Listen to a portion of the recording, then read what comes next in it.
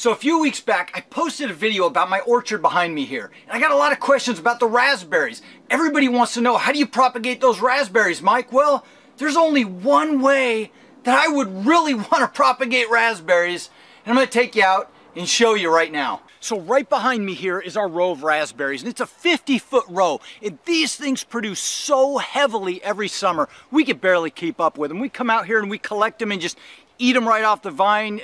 Well, they're not vines, but bush, and we gather them and we make jam with them, and we eat them all summer long. Well, as long as they're producing, and they produce for a long period of time. Now, I know the question's gonna come up, so I'm gonna answer it now. Mike, what is the variety? I don't know what the variety is. I wish I did, but you know what? It doesn't even really matter to me. These raspberries came from my mother-in-law, and I'm pretty proud of that fact because they've been in the family for a long time.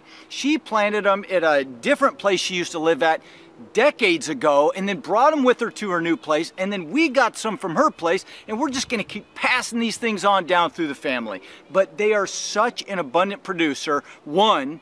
Two, they just produce the most sweet, just awesome tasting red raspberries. And three, they're thornless, guys. So you can literally swim through these things and pick raspberries all day long without getting stuck by thorns. I love these raspberries, but let's get down to how to propagate these things, because that's what you guys are here for. So listen, there's multiple ways that you can propagate these raspberries. Can you take tip cuttings? Yes, you can do that, and I've done it in the past and they root. Can you layer them? Yeah, you can layer them. You can stick a branch right in the ground. They lean over real easily. Stick that branch right in the ground, and over time it'll form its own roots, and you can dig that guy up, put it in a pot and go. But there's one thing I want you guys to understand that some of you may know, but raspberries don't spread the same way that blackberries do. Blackberries will produce a cane like this, and they'll shoot up, and then it'll bend over and it'll stick its nose right in the ground and start forming roots out of that. And then from that point, another branch will come up and go into the ground, and then another one, and then they just keep going on like that. That's why when you go out in the wild and you see blackberries out there, they just look like a jumbled mound, you know, all over the place like that. Raspberries are different. Raspberries come up from the roots, and they form a whole bunch of stalks just going straight up like these guys, and then as they get heavy and the summer comes on more and more, they start leaning over, and then, but they don't stick their tips in the ground, and they don't start rooting like that. They spread their roots out a long distance along the ground, and then raspberries come out all along the ground where those roots have spread to. So that can be one disadvantage to these raspberries. If you've got them in a small orchard, they will spread like wildfire, and I'm going to show that to you guys right now. All right, so this is just a portion of our orchard here, and we have got, if you can see, here's our raspberries right here. These are the spent raspberries from this summer, and these are all the new canes starting to come up that will produce next year, and that's just how it goes year after year. Now, if you look all along in the grass, and we planted this grass so we could start mowing because we got sick of pulling, but if you look all along in here, there's a little raspberry coming up, and there's another one coming up, and there's another one, and there's another one, and there's another one, and they're all along the lawn there, but it doesn't matter because this is working out beautifully. We've put grass seed down all through here, and we just come through and we mow, and it's no big deal at all, and we come through. Now, if you look over here about 12 foot away in our blueberry patch, you'll see that they're starting to come up in the blueberry patch, and it's not that big of a deal. We pull them up occasionally, but they're not really spreading too much farther into that area, and it doesn't matter because we just mow it down. But here's what I want to show you guys. You see where these are coming up, and you can do this with any of them that are coming up along the ground, whether they're mowed or not. It doesn't really matter. But here we go. We just reach in here, and you guys can already probably tell what we're going to do. You don't want to pull from the tops because this is nice, soft, just succulent growth, but you want to scrape down through the wood chips and through the soil or whatever you've got at your place, and you want to get down there to where you've got some woodier material.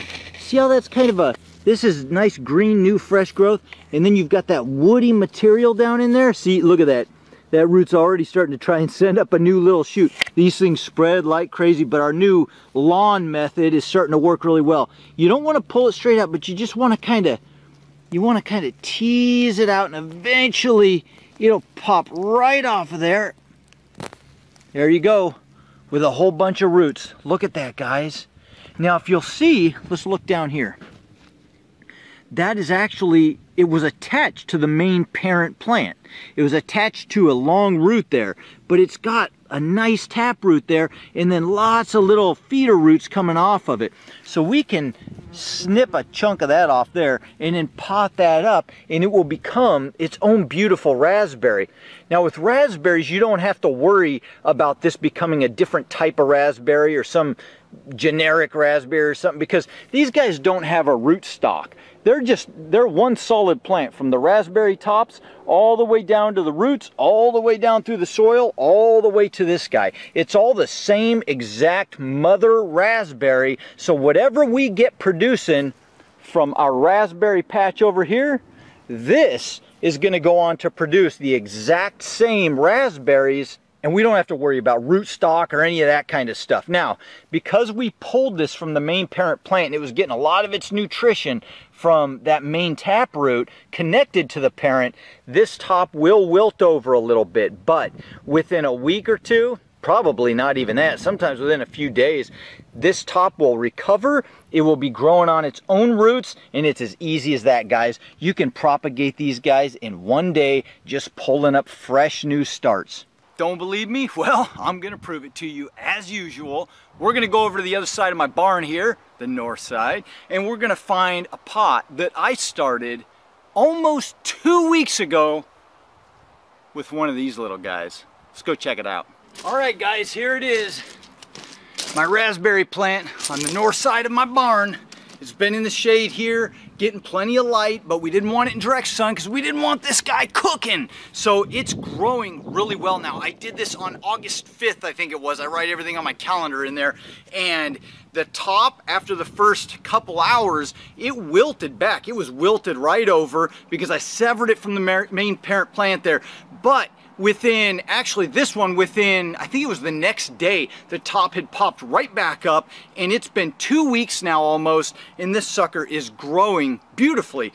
You can already see the new top growth is doing great. It's starting to send up new growth. It's looking beautiful. And now I want to show you something. A lot of times with these thornless varieties, people see this here. You see all that fuzziness?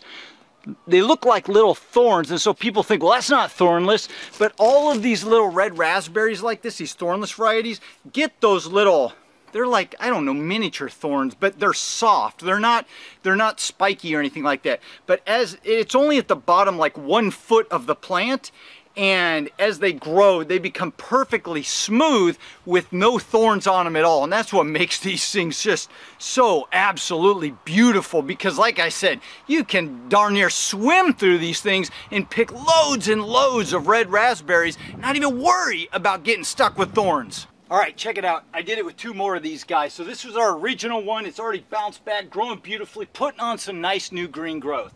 I went out and I pulled the one that I showed you guys. I pulled right here, and you can see it's already drooping over, and that's just the way it goes, guys. The other one did the exact same thing in the beginning and then bounced right back up. So I'm sure by tomorrow this guy will be recovered and bounce up perfectly and be growing beautifully into its own nice little berry plant shortly here. And then we've got this one, which I just pulled up another one because I know who I'm going to be sending these 3 to. And it's going to probably wilt over here in a few, but it'll bounce back again just as well. That's it with the raspberries, guys. Nothing too awful special about that, but it's a lot of fun to just be multiplying those things, especially when they're such a good raspberry. If you guys love them as much as I do, hit the like button, or let me know in the comments down below. If you want to see more awesome videos about gardening, hit the subscribe button right now. Have a fantastic week, and I'll see you guys in the next video. Adios.